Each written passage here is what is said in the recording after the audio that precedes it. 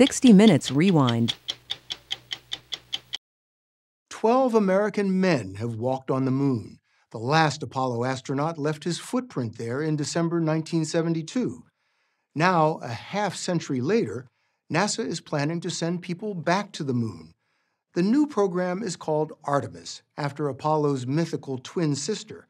And the goal is that the next footprint on the moon will be made by a woman. The astronaut who gets that assignment hasn't been chosen yet. As you're about to see, this new push to the moon has been plagued by doubts, cost overruns, and delays. But we found something else interesting when we visited NASA. The Artemis program isn't just named for a woman, it's largely being run by women. So there's no place on launch day that I would want to be but right here. Charlie Blackwell Thompson is NASA's first female launch director. And launch director copies. In a year or so, she'll give the Go for Launch command for the first Artemis moon rocket in historic Firing Room 1 at Kennedy Space Center, which she first visited more than 30 years ago as a college graduate interviewing for a job. It's the same room that the Apollo 11 mission was launched from, and it is the same room that we will launch the first flight of the Artemis missions. When that young woman walked in here for the first time, did you truly say to yourself, I want to do this one day? I absolutely did. My thought was, how do I get a seat in this room? And now you have the seat in the room. I have a pretty nice seat in this room. All the Apollo moon missions were launched atop huge Saturn V rockets. At the time, the most powerful in the world, NASA's new rocket is even more muscular. Can you put it into words how powerful this new rocket is? The core stage will have hundreds of thousands of gallons of propellant, over 8 million pounds of thrust at liftoff. The most powerful rocket ever is called the Space Launch System, or SLS. In development for a decade, it has yet to fly and has only fired its 4 main engines once in a test. It is hard work cheating gravity. Jody Singer is another female first for NASA. As the first woman to run Marshall Space Flight Center in Alabama, it's been her job to build the SLS, which is designed to go to the moon and beyond. It is built for going to deep space. And right now, it's the only vehicle that exists that can carry the Orion and take what it does to be able to go to deep space. The Orion is the capsule that astronauts will ride on top of the SLS rocket. The first one is ready to go. The lunar lander is still in the concept stage, but NASA doesn't really need it until the third Artemis moon mission. Artemis 1 is about testing out this integrated vehicle, SLS with Orion. Artemis 2 is about the incorporation of the crew and preparing us for Artemis 3, where then we will go to the surface of the moon. Do you hear yourself? You know how cool that sounds? It does sound pretty cool. Another cool piece of the Artemis plan is a space station called Gateway, meant to orbit the moon. NASA intends to use Elon Musk's company, SpaceX, to launch Gateway's components on one of its Falcon Heavy rockets. The Falcon Heavy is already flying. Its first launch sent Musk's Tesla Roadster towards Mars a couple of years ago. Yes, that really happened. Jody Singer says SpaceX is an illustration of NASA partnering with commercial launch providers. We work together, and I think working together, that is how we will be able to deliver on the Artemis program. We both bring great things on this partnership. When that partnership will actually deliver women and men to the moon is uncertain. Donald Trump set 2024 as the goal. That was seen by insiders as unrealistic. President Biden hasn't set a timetable, but his White House has given the idea of Artemis an early thumbs up. Another man and a woman to the moon, which is very exciting. What does it say about NASA that you are in these positions in what used to be a totally male-dominated sphere. Well, number one, I'd say we've come a long way. You know, Charlie and I, we know we've known each other for at least 20 years. We liked each other, but also we were, you know, sometimes the only women in the room. Not anymore. Charlie Blackwell Thompson says that on launch day, 30% of the engineers in what's now her firing room will be women. Have you always been interested in space, when you were a little kid even? I remember the last Apollo missions, the last couple, and I can remember this sense of curiosity and awe. I could go outside and I could look up at the sky, and that our astronauts were visiting the moon. The pool of 18 Artemis astronauts has already been chosen. 9 women, 9 men, 6 of whom are test pilots. 4 have PhDs, 3 are medical doctors. It's not known yet which of them will fly to the moon, but 2 are in space right now on the International Space Station. Why the moon? Why put out the expense to return to the moon? We are still learning from the samples that were returned during the Apollo program. There is so much science, so much scientific discovery to come from returning to the moon. Scientists are especially tantalized by recent evidence that there's a lot of ice near the moon's south pole. That's exactly where Artemis is meant to land. Ice means H2O, which means water to sustain life and hydrogen and oxygen to potentially turn into rocket fuel.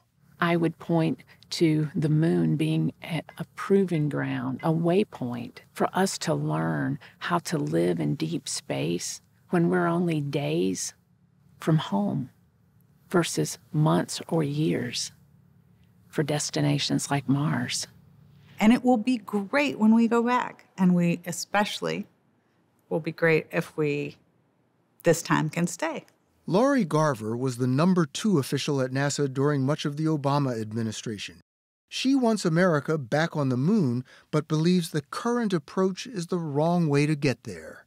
I would not have recommended the government build a $27 billion rocket when the private sector is building rockets nearly as large for no cost to the taxpayer. Ignition. She's talking about rockets like Elon Musk's Falcon Heavy. There it is. Garver was an early advocate of turning all the development of big new rockets over to private companies like SpaceX. But the Congress had a different goal. Their goal was really to extend the contracts and jobs in their districts. At the time, 2010, the space shuttle was about to be grounded. Touchdown. And members of Congress feared that aerospace jobs in their districts would go away too. The SLS, the Space Launch System, is mockingly referred to as the Senate Launch System. Can you explain to us why it's got that nickname? In this case, it was the Senate who came to us at NASA and said, no, we don't like your plan, and we are going to make you build it this way. So Boeing, prime contractor for the space shuttle and longtime NASA partner, became the prime contractor for the SLS. The industry said they would do it for $6 billion in 6 years. That was the rocket. Spent $20 billion in 11 years. NASA's Jody Singer acknowledges the delays and cost overruns, but insists it's the right model. The Space Launch System, I'm proud to say, has work that's over 45 states and over 1,100 vendors. So the Space Launch System is a national vehicle. That means jobs. That means that across the nation, for the SLS alone, there's over 25,000 people that have jobs. It's ironic, honestly, that NASA, the very symbol of a democratic and capitalist society, has done a lot of its human spaceflight programs in more of a socialist way.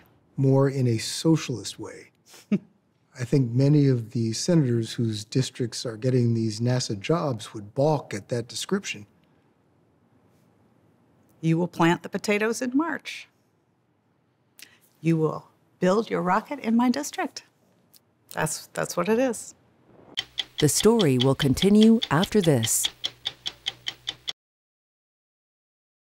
The top-down approach, Garver says, has produced a NASA SLS rocket that'll cost more than $2 billion for every launch. Falcon Heavy is headed to space. While SpaceX flies its Falcon Heavy for a fraction of that. NASA's SLS can launch a heavier payload, but it's a use-it-and-lose-it rocket. None of its parts can be reused. By contrast, SpaceX booster rockets make soft landings after launch, so they can be used over and over. 2 of its first stages have already been launched 8 times each. Am I missing something in saying that this is the new way and what's going on with NASA is the old way? Well, I probably wouldn't characterize it as the new way and the old way. I would probably characterize it as just different ways. I would say that our rocket was designed based on proven technology. So you wouldn't say it's old, it's proven. I would say it's proven. Still, the SpaceX rockets are proven enough Godspeed, Bob and Doug. that NASA now trusts them to carry its astronauts to the International Space Station. Welcome to the space station. Those successful missions should not be confused with an entirely new rocket called Starship that SpaceX is testing in Texas. 3 test flights so far, all 3 ending in spectacular explosions. The latest one just last week.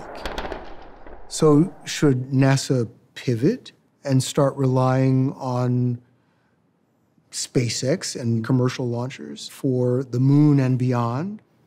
Undoubtedly. We should have before now. Is NASA capable of making that shift? Oh, of course. I mean, NASA is capable of more than they realize. Now, considering all you have told me, will Congress let NASA make that shift? Probably not. For the moment, the core stage for the first Artemis mission sits in a test stand in Mississippi, the same stand used for the Apollo missions. It's awaiting a test firing after technical glitches cut the first one short. And we got to shut down. There are 6 American flags on the moon, 1 for each Apollo landing. But the newest flag there is Chinese, left last year by a robotic lander that collected samples and brought them back to Earth. Beijing eventually plans to send astronauts. Aren't we in a space race with China? There's not a race to go to the moon. We won it.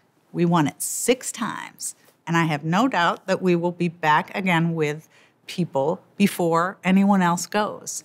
And Charlie Blackwell Thompson will be the woman to launch them from her seat in the firing room. We talk a lot about the moon, and I think the moon is phenomenal, and I can't wait to go back. But when we talk about those young people that may be like me when I was younger, looking up at the night sky and looking up at the moon, I want them to look up at the night sky and not be limited to the moon.